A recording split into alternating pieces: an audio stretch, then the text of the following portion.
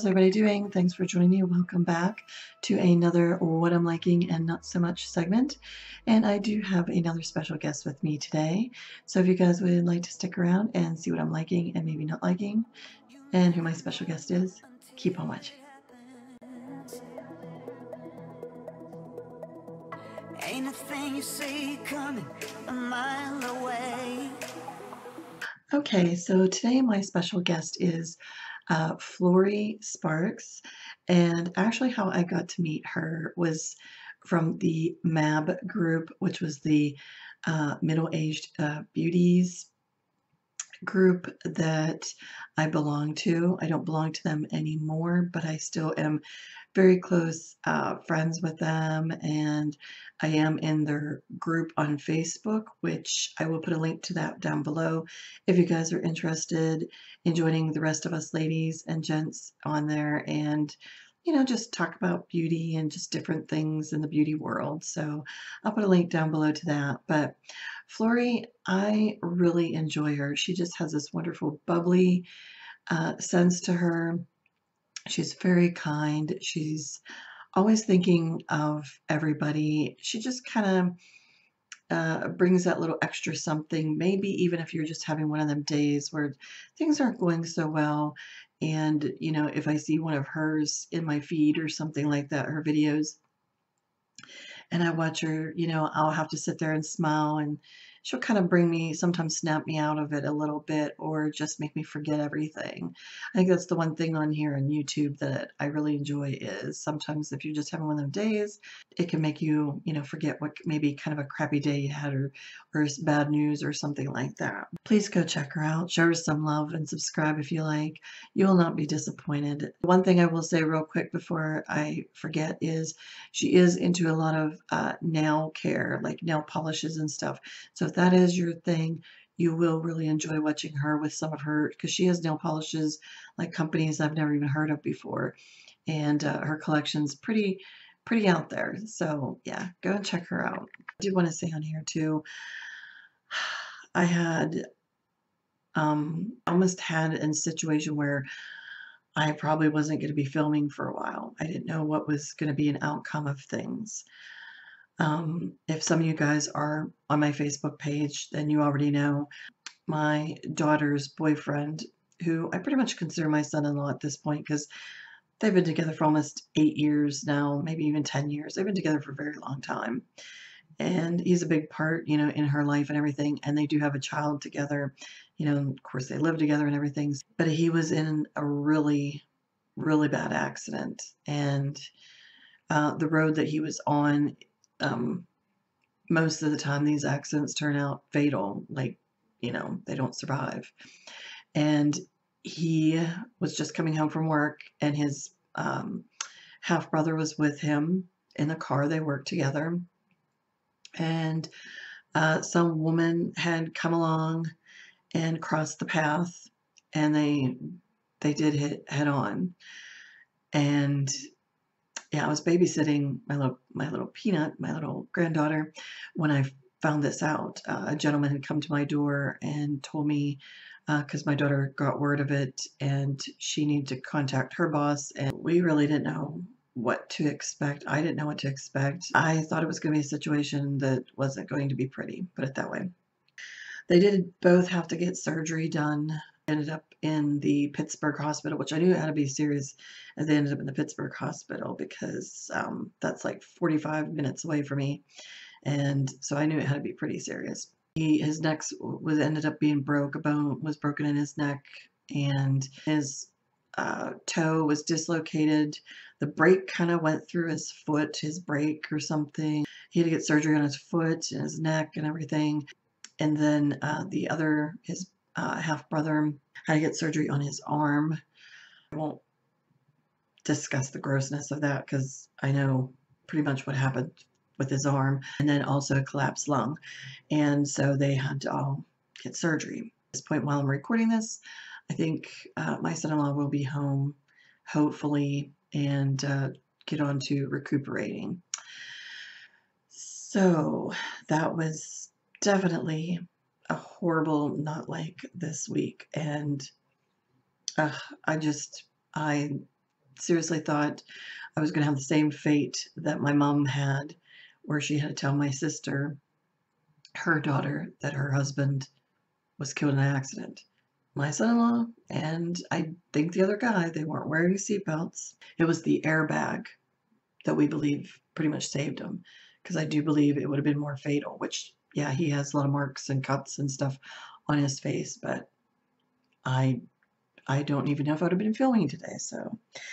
But prayers, positive thoughts, whatever, you guys, whatever your faith is and what you believe in, is greatly appreciated being sent this way. So let's get started into my likes and not likes. So skincare. We'll go into skincare. Oh yes, no, I do have one hair care product here, which I was really liking because after I colored my hair, they give this to you in the kit, and it's the Claro Expert Pro V Age Defy Pantene Pro V Color Seal Conditioning Therapy.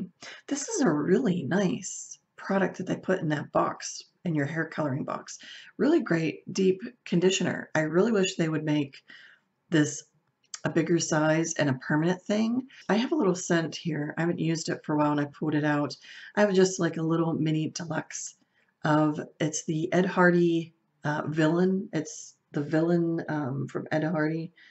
So yeah, this is a really nice perfume. I like some of Ed Hardy's perfumes too. Here is the Shea Sugar Scrub, the Pomegranate Acai from Tree Hut.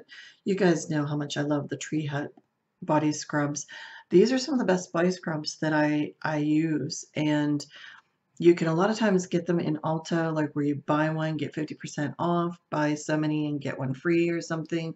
That's when I take advantage of it, and I still have like, I think one or two full size left of different scents. Skincare.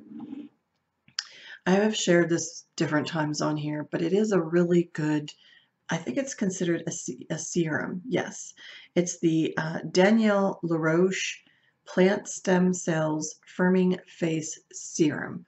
And I got mine actually in Ross. If I go into Ross, I will look to see if they have any more of these because I really like this. I'll put a little bit on my finger. It almost looks like a little bit of a moisturizer instead of a serum. It has a more moisturizing feeling to it, but it's one of them ones once you put it on and rub it on, it feels really nice and soft, and it melts and sinks right into the skin, and I love it. It will definitely be a repurchase. And my BoxyCharm, if you've seen my recent past video here, we did get the Dr. Brandt Micro Dermabrasion Age Defying Exfoliator. This is really nice. I used it once so far, but from just that one time, I can tell you it reminds me of the Zoe Health Dr. Zenabaji skin polishing product that I have. Only this one would really be good for all skin types. Little beads and the little scrubbies in there aren't very harsh. Like they're noticeable, but not. It's more. I think it's more suitable for somebody that, like, if you are somebody with sensitive skin, definitely I think this would work for you. And then speaking from Zen, this is from Zoe Medical by Zen Abaji, and this is the Brightenex Skin Brightener and Corrector Cream. It's 0.5% retinol, and this you have to be careful with, like when you gradually work into it, because depending on how sensitive your skin is and everything, you might see some dryness and some peeling. It does say that on here to start just very little, just gradually. It does have, it looks almost of an orange color, if you can see that. It's really nice, really, really nice. It just sinks in and it kind of gives a glowness, like a nice glowness to your skin. So I'm really liking that. I think you can, yeah, you can smell in that a little more of the medicine, like a medicine scent to it. Probably did see me demonstrate these sponges and everything, like when I was putting on some of my foundation. Now, I'm going to be honest, I'm not really liking the little one so much. I feel like it's you know, it's the same shape, same thing, and I feel like I could do the same with this. You know, it's a little bit smaller and maybe you can get in some of the corners, but I don't see the purpose of having both of them in there. I haven't tried the smaller ones. What are they from? Well, I haven't tried any of the beauty blenders. It's not terrible, terrible, because some people might really like it. It's just a little awkward for me to work around for my eye area. And I find just, I'm somebody that uses my fingers. I'm just gonna be honest. I use my ring fingers. I think that works just as great. This one I really like for my foundation and applying it on. And like I said, you do have the same kind of corner. So if I had to and I wanted to, I feel like I could use this there just a little bit and then take my ring finger and work just a little bit in the corner. I think you still have to get both of these together, and that's kind of a shame. So I might have to make this work in some conjunction with things. And then this I'm really liking. It's the e.l.f. Daily Brush Cleanser. This smells really good, and it's a spray. And I was using it on a couple of my brushes already, which, you know, when you order from ColourPop, if you have ordered from ColourPop, or anything, probably any box might have some of these, but you get this little, you get the foamy stuff in there, and it's packaged in there real nice and neat. If you get, you know, if you, especially if you get the ColourPop, you know what I'm talking about, but you know, like a foam, and it's pretty thick. This is what I use a lot of times when I'm going in between doing my eyes, and I'll swirl the brush on here and clean the brush off in between when I'm doing my eyes. And that's what I actually used even when I was cleaning off some of my brushes with this spray, is I'd spray on it and then just rub along on here, and it works really good. So save these, guys, save these, you know, because it works just as good. You could, even if you wanted to, cut a piece and put it in some form of a box or another tin or something, because I know they have them tins that you can get where you clean off your brushes and, you know, in between times. But if you have these and they're coming in your box and you're getting the ColourPop or anything like that, save them. Now, speaking of brushes, I have a couple brushes here I'm actually really liking. One is my fan brush that I got in my BoxyCharm, and I've never used fan brushes that much, or never tried to use a fan brush, but I do like it. I like the whole concept. I do get it. I like how it dispenses the highlighter. It doesn't get on there as, because I did have another brush that I was using. All my brushes are back behind me right now, but I did have another brush that I was using, and it's good. It's a good one. It was a Japanese one or something, but I like the fan brush. This also came in my BoxyCharm, and I think you guys are not going to be surprised. This is the Precise eye pencil that I got. It's from the Royal Langnickel collection. This is in more of a rose gold, but oh my goodness, this gets right precise under my eye, and I am loving this. This is very dense, a very nice dense, stiffer brush that really works better there for me, and love it. This is my Tarte brush that came with my blush palette from a couple years ago, and I think it was QVC. I think QVC is where you could get the brush actually, but I love these Tarte blush brushes like this because they get, I'll always start right here and then work and like do a circular thing, and these just work really great for me. You did see me demonstrate this, and this is the Wet n Wild Photo Focus foundation. Mine's in Buff Bisque. This is a really good foundation, guys. The only thing I noticed for me, and you're talking, I am combination to dry skin. This did get a little bit greasy, oily at some point in the T-zone areas like you do, which that's not a deal breaker for me because most foundations, or mostly all foundations, do that. You do get that, and you do have to do a little touch up. But I'm just pointing that out because I am combination to dry. So if you are somebody with oily skin, you know, that might pose a little bit of a problem for you. I like this one so much better than the Coverall. I had the Coverall. This is a really good one. My lipstick on my lips today, and I'm really loving it, is 770 Mauve It in the Maybelline line. So this is 770 Mauve It, and I think it's more the, yeah, this is more in that blue, is it a blue color? The tube, this isn't purple. I know they have some that are purple. This is more like a blue shade. It's a really, really pretty color. I like it. There it is right there. It's really pretty. This product here, I'm not sure if I'm really liking it. It's kind of, I like it, but I don't. It's the Hard Candy Sheer Envy Prismatic Highlighter Iridescent Pearl Powder. I'll show you the back of it here. And you might have already seen, because like Hard Candy is coming out with a lot of different things. There it is. It kicks up a lot of product. Not sure if you can see that on the camera or not. But it's beautiful. The color is like a beautiful, beautiful purple. It shifts. But the thing is, and if you can see there, I don't know if you can, it has glitter specks, glitter whatever in it. You look in the pan, like when I'm looking at it, I didn't see that. You know, I didn't see it in the pan. Oh, I know what it reminds me of. If you ever seen the shade Monster from ColourPop, if you've ever seen the highlighter Monster, that's what this has. It has that same iridescence coloring to it. Even now, like for me right here, I'm not sure if you can see, but I can see them. So I recommend this if you're somebody that, you know, yeah, you don't want no glitter anywhere on your eyes, face, or you're just, no, yeah, definitely not this. If you're somebody that likes some glitter, you know, because I don't think it matters.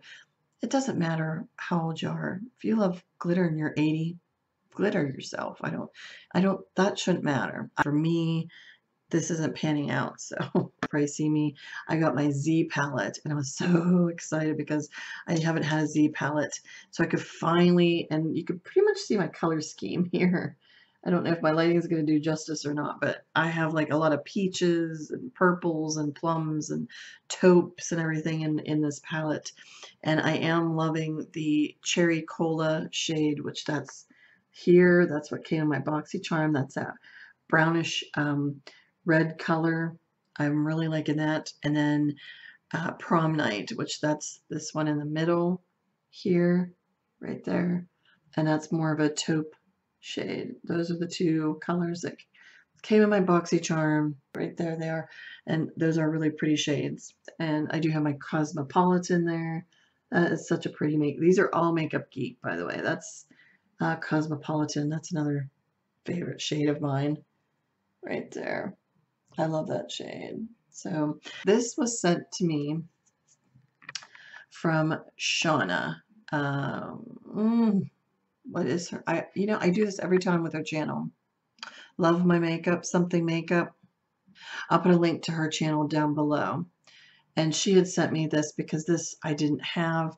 I just mentioned, oh, I'd love to get this one day. And then all of a sudden she said, well, hey, I don't even use mine. Do you want it? It's like, what? Like I was just like, yeah, okay. And she had sent me this plus a couple other goodies. And that is what I'm wearing on my eyes today. And I'm loving this. This is very flattering on my eyes. These are really pretty colors. And this is the Unzipped Gold. So I have Unpredictable on my eyes right now. That's this shade right here. That's called Unpredictable. I have that on my eyelid right there. Sorry, guys. I'm honestly not flipping you off. By no means. But right there it is. Really, really pretty. I have Undeniable, which is a matte. And then this darker in the outer V, it's called Unedited. I have those. Oh, and then I put Undressed all over on my eyelid. It's a matte. It's like a nice white, like a cream color. Yeah, cream colored. And guys, can I just say also, because speaking of Shauna, and I didn't know this, I just emailed her just the other day because I haven't seen her for a while. I haven't seen her on her channel for a while. Please pray for her and her family because I guess her house caught fire and they've been living in a hotel for a while and their house is getting, I think, rebuilt as from what I understood. I think they will be getting out of the hotel and living in a little bit of a more home kind of atmosphere. But yeah, they got a long road ahead. Could send her some prayers too, guys, and some really good positive, vibe and everything. please do. Thank you so much for joining me. I really appreciate that. Please do not forget to go check out Flory and Flory. I always want to call her Flory because I'm from near Pittsburgh and we have a goaltender named Flory. So that pops my head sometimes. But Flory. Please go check out Flory Sparks, and like I said, I'll have a link down below to her channel and to her video and everything. So please go check her out. And if you did come from Flory's channel, thank you so much for joining me. I really appreciate that, and hope you come and join me each week. There is the subscribe button down below. You can go ahead and click it, as well as hit the bell button because that will notify you of when my new videos will be uploaded. So yeah, I would so love to have you. So if you did like this video, please give it a thumbs up. I would love that so much. I'd appreciate that very much. And like I said, just puts a smile on my face. And as always, beauties, please remember to be yourself, love yourself, and let the real beauty shine through. So until the next time, you take care. I will see you then. Love you guys. Bye.